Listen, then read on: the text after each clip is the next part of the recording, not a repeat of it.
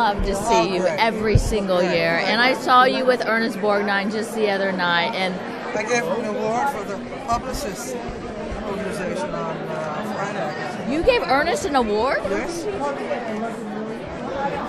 I think Ernest needs to give you an award. What would you like an award for? Anything he wants to give.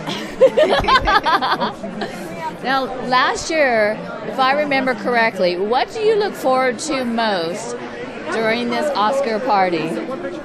See all my old friends. Oh, that's not what you said last year.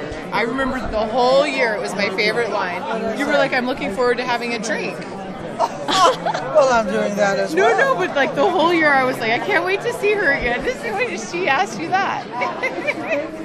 So how do you always manage to look so absolutely gorgeous? It takes many hours. Many hours. Does he help you? Yeah, what? Does he help you? No. Not at all? Well, all I know is we love to see you, whether it's on film or TV, and we want to see you for many more years to come. Good. Yes. I intend to do that. And would you like to share anything with your fans out there?